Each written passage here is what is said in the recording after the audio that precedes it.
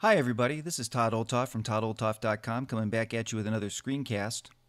In this week I thought we'd take a look at an iOS application that's been updated for iOS 7 this week called Launch Center Pro. Now Launch Center Pro was one of the first applications that came out that introduced automation into iOS 7, which basically means that with one click of an icon you were able to do multiple things that would normally take you multiple taps to get done. And so Launch Center Pro set up these actions so that you could go into that application, hit one button, and do things like send things to Twitter or pull up different applications and things like that. So what I thought we'd do today, since Launch Center Pro 2 was just released this week, was to take a look at this application and see how this might help you with your iOS device to improve your workflow. So here's my home screen here. You can see I've got Launch Center Pro at the bottom. It's the rocket here. Let me just touch that and it launches into the application. And right away you can see that they've updated it for iOS 7. We've got the minimalistic design, a little white on there with the thin-lined icons and things like that. And so you can see that this has been updated for iOS 7. Now, Launch Center, like I said, is a series of icons that allows you to launch certain actions. And so along the middle there you can see that we've got groups. These things in the center are called groups. The things on the outside that don't have the white only icons are actual actions that I can launch. And you can set these up however you want. For instance, if I go into bookmarks, for instance, if I just touch this, you'll see that I've got all of these different bookmarks that once I hit those icons, it launches those particular things. So for instance, let me just click on Mac Stories here. I just kind of slide over to it. Once I click that, it launches a web browser, and now I'm into Mac Stories. So it saves me a little bit of time from having to go into Safari, put in the Mac Stories URL up there, or go into my bookmarks and tap on it. So it's just a little bit of a quicker way to get there. Let me just get out of this and go back to Launch Center. So that's how this works. Now the nice thing is that each of these actions are customizable, that you can change these things around. So let's take a look at some of the settings and things, and then I'll show you how you can set up your own. So if you just click the little gear icon up here, you can see that there are various themes to choose from. You can use the light one that I'm using, or you can go with a dark or more classic look, which just adds gray to the background. If you come back here, you also have the ability to back up. And what's nice is you can back up your screens to Dropbox. All you've got to do is sync it up with Dropbox, and it will automatically back up the screens and your layout and how it looks so that you can revert to an old one just in case you made a change you didn't want or whatever. It's also kind of a nice way to see a progression of where you started and where you came from. So if you click on this, it'll actually load it up and actually give you a picture of what it looks like. And so you can see at one point I had my icon set up this way, and I can restore a backup to this whenever I want just by clicking the button. So that's a nice feature that they added in there, and it's also kind of nice just to be able to see how things have changed over time and how you've adapted it to fit your needs. And then again, you can see we've got the Dropbox icon there, which just allows you to sync things with Dropbox. So let me come back here. Now, as I said before, all of these icons on here allow for different things. For instance, if I click this toggle one, it actually dims my screen. You can't see that in the screencast, but it'll dim my screen, and I can set the settings of how far I want it to dim it. Again, that comes in handy when you are looking at your screen at night. You don't need it so bright. You can actually toggle it down a little bit. The other thing too is I've got a Google prompt on here. This kind of gives you an idea of how this works. When I click this, it brings up a search. I can type in what I'm searching for. Let's say Launch Center, and then I click Launch, and it takes me over to Safari and actually puts in the search term and launches the Google search for me. So again, you can see how that would speed up your process, makes it a lot quicker for you to get in and out of different applications. As you can see in the middle, all of this is customizable. If I click this little pencil up here, you'll notice that everything now comes into focus where you can edit it. And where you see the big plus areas is where you can add things, and the little X's take things away.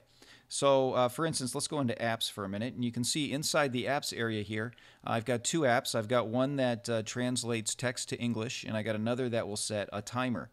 Now if I click one of the pluses in this blank area here, it brings up this action menu that allows me to set up my own actions. So what I can do in here is I can set up an action, but let me just click this action composer here to give you an idea of some of the actions that are available. So at the top we've got system actions, and these are actions that are built into iOS 7. So for instance, if I click bookmark, I can actually add a bookmark here. I put the name and the URL address, and that will add that for me. Brightness, I can come in here and I can set the brightness. I can set the toggle if I want to, and I can set the high and the low of how I want the brightness to go. So again, a nice thing to, when you know what your brightness level is, just hit a button, it'll change that for you on your phone. So it's a nice setup, and you can actually set the brightness here at a specific value if you want to when you hit the button. Just go back.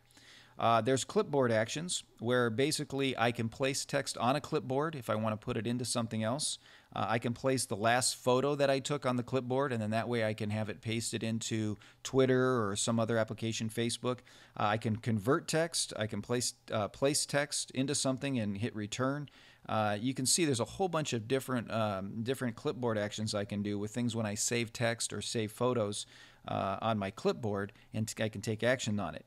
For you Facebook users out there, again, a real quick post to Facebook or post with clipboard. So if you've got something that you've copied or that you know is on your clipboard, just click post with clipboard. It'll put all of that stuff into a post for you, and then you can post it to Facebook. And then, of course, post your last photo. Again, you can see it just saves you clicks from having to go into the photo, click the share button, launch into Facebook, and put all that information in there. Instead, you can do all this inside Launch Center Pro.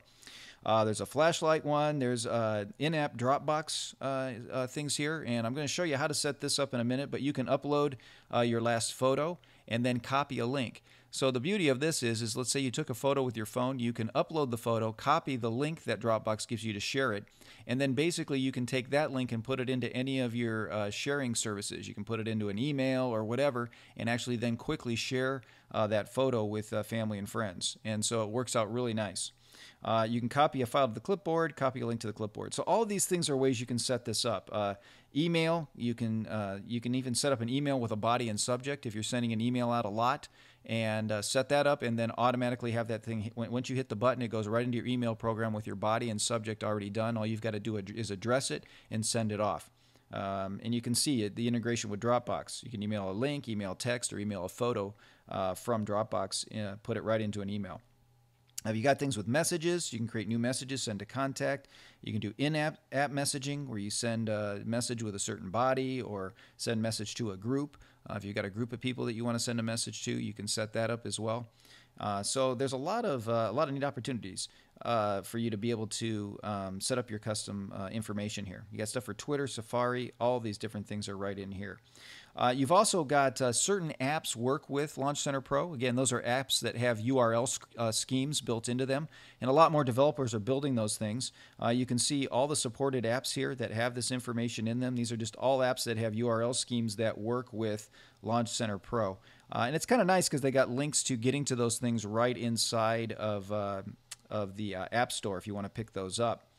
Then it also shows you your installed apps that work with this application, that work with Launch Center Pro. So you can see your applications right from here that work with it, and you can select them and then make actions work with them.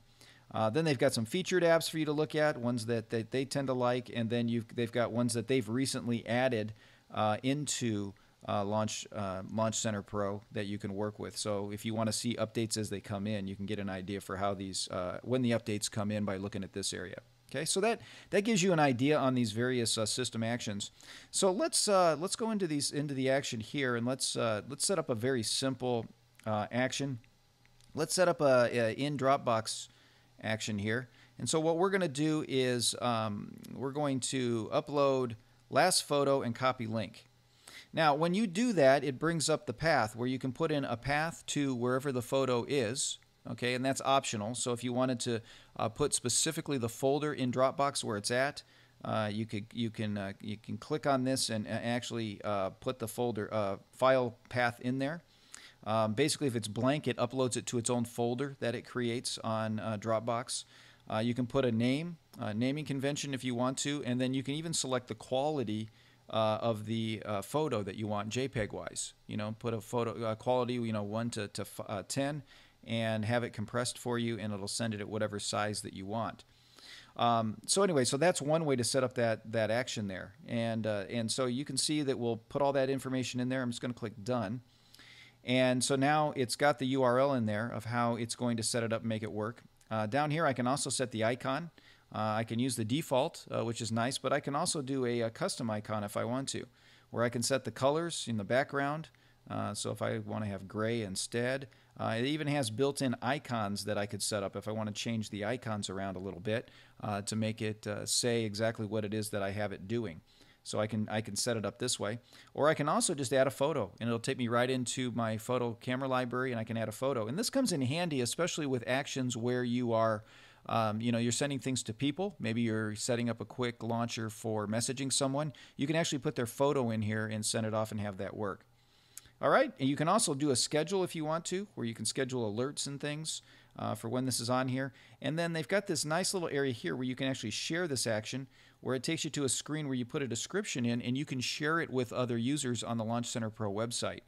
So there should be more actions that'll probably be showing up there as more and more people use this, so this app can really grow. If I click Done, now you'll see I've got this icon over here. Let me edit it again because it got stuck on the photo. Let's put it back to default and say Done, and now you see I've got my action right there that I can launch, and that allows me to launch into it. So you can create all kinds of actions to get things done. Let me just click Done here. And another thing that we can do here is if I just click Edit again, if I click the plus up here on the main screen, then I can either set up an action or a group. And if I set up a group, it's like setting up a folder. And I can put in my group name, I can choose an icon that fits. You know, if I was doing chats or something, I'd put that kind of icon. And then that would set up my group on my home screen. Just name it Chat, for instance. And then I click Done, and you can see now that chat icon's up there. If I click Done again, it's up in the corner. Again, to edit it, if I don't want it anymore, I just click the X, delete group, and it disappears and it's done. So that gives you an idea of how you can begin to set this up and customize the screen to however you want. And again, if you edit, you can move these icons around wherever you want and set them up whatever is convenient to you. A couple of ones that I've set up, again, just to give you an idea. I've got one here to message somebody. I just basically tap this. It launches me right into the Messages app with the name addressed, ready to go, and I can send off a message. So again, a lot quicker than finding my Messages app, tapping into it, addressing it, and putting it out there. It just takes care of that a lot quicker. Let me just cancel that. It takes me right back in. The other thing is I've added a couple of extra things here. I've got 1Password. And so in 1Password, it stores your passwords, allows you to launch into apps. I've got a search for entry here where I can search for an application. Like let's say I search for 1Password and then click Launch, and then it launches me over into 1Password where I then will put in my password. So let me do that. Okay, once I have that in there, I just click the Unlock button, launches me in, and finds the actual 1Password item that's in there and did a search right inside of 1Password. And so again, very convenient. Makes it very easy to use. Let me click out of this and go back to launch bar. So I've got that set up. I also set up a tasks area where I can create a new event. I can go right into my banking website.